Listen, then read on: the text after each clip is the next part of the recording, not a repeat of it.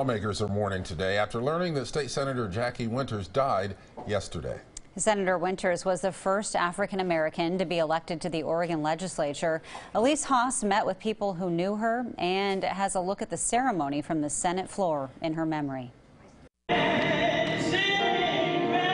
Lawmakers set business aside for a moment to honor Senator Jackie Winters after she passed away on Wednesday, bringing her battle with lung cancer to a close at age 82. I really didn't think we'd lose her. She tried to protect me from knowing how bad it was, I think. Senate President Peter Corney is still coming to terms with the loss, but came to the stand to share his memories of his fellow colleague and friend. Peter says he and Jackie were a dynamic duo in Salem. Party lines aside, they worked together for the common good.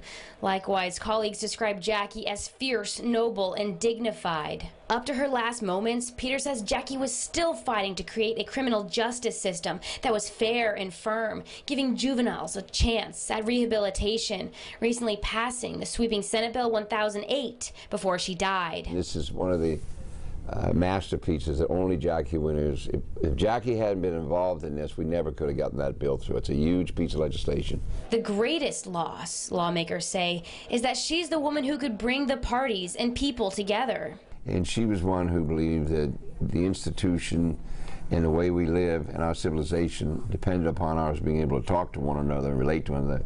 And that is fading, and so I think her loss is probably going to be staggering. In her place on the Senate floor now rests white roses and a single candle, along with two incredible photos capturing her vivacious essence. Peter says this signifies how profound she was for Oregon and her people. In Salem, Elise Haas, KOIN 6 News.